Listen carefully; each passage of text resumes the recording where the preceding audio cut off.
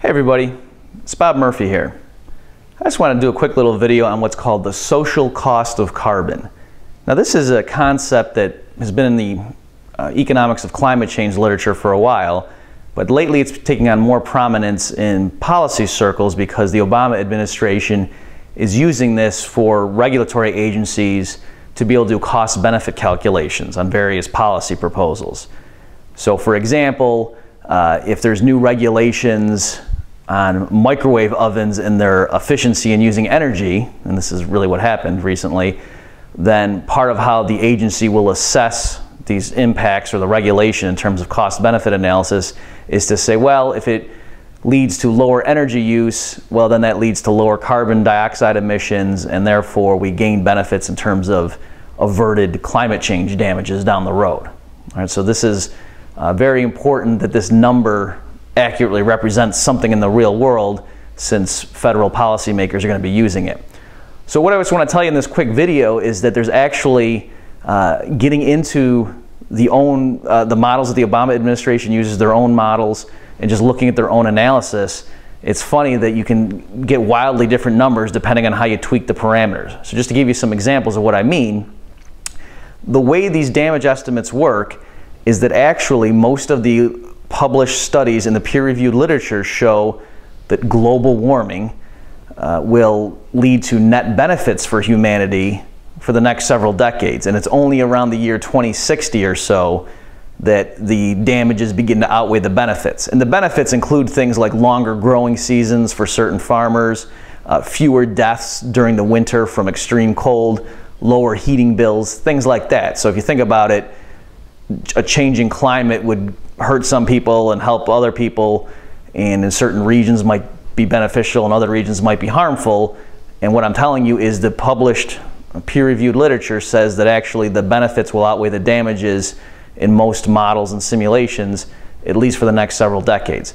So what that means, if you think about it, is that right now when we're trying to estimate the so-called social cost of carbon, the negative externalities from carbon dioxide emissions and other greenhouse gases, what you're going to compute is a present discounted value of a stream of decades worth of net benefits, and then at some distant point in the future it flips to net damages. So the discount rate that we use is incredibly important in calculating that magic number.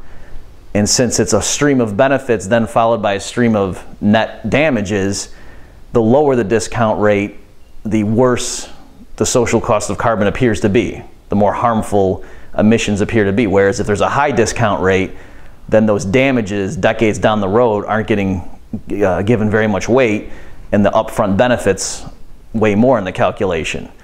So just to give you an idea of what I mean here, the Obama administration recently reported, came out with an updated estimate, and depending on which year you use and so forth, the social cost of carbon now, the way the media is going to report it, is in the 30s. Right, $30 a ton, $35 a ton, in that sort of range. But if you used a 7% discount rate, again with their own models, using their own analysis of costs and benefits, if you used a 7% discount rate, which the federal government previously told its agencies to use when doing cost-benefit analyses, it said as part of its list of instructions, hey, when you're doing something like this that involves things over time, use a 7% discount rate. If they use their own procedure when it comes to climate change economics, then the so-called social cost of carbon would be zero or even possibly negative, because those benefits would get counted much more heavily than the future damages. So that's just one example. Another interesting fact in this literature is that most of the modeled damages in these computer simulations occur in foreign countries. Because if you think about it, as the globe gets warmer in these computer models, who's going to bear the brunt of that? It's not going to be people in the United States.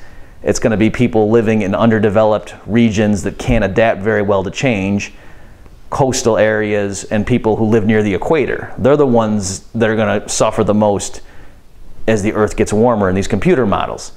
And so just to give you an idea of the distribution of these impacts, the Department of Transportation a few years ago, when it came out with its updated fuel economy, CAFE regulations, fuel economy standards, had calculations for the so-called social cost of carbon, and they said that the global social cost of carbon was in the $30 range. It was in the 30s.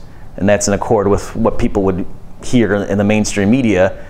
But if you just looked at the United States, the social cost of carbon was only $2 per ton. Right, so 1/15 of what the global figure was. So what does that mean? It means, among other things, that if the federal government were, say, to impose a $30 per ton carbon tax, which a lot of people are saying is a no-brainer given the consensus in the literature, well then what that would mean is the United States would be penalizing its own economic growth to confer net benefits on people in other countries. Now, one might argue that that's the fair thing to do, that the United States shouldn't be having its own economic growth cause people in other countries to suffer climate change damage, which is what happens in these computer models.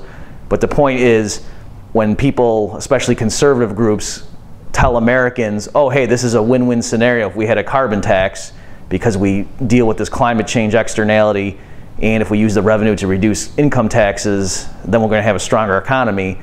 They probably don't even realize that the way these numbers work, no, what happens is that huge externality in the model is due to other people bearing the brunt of those damages. And so again, a carbon tax calibrated to the global social cost of carbon in practice would mean the US would forfeit potential economic growth to spare those model damages hitting foreigners.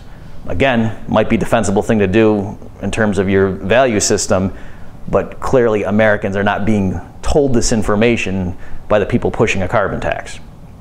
If you're interested in these issues, I'm going to be offering a 5-week online course at the Mises Academy on energy economics that starts on July 2nd.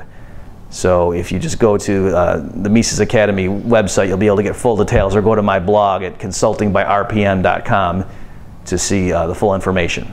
Thanks, everybody.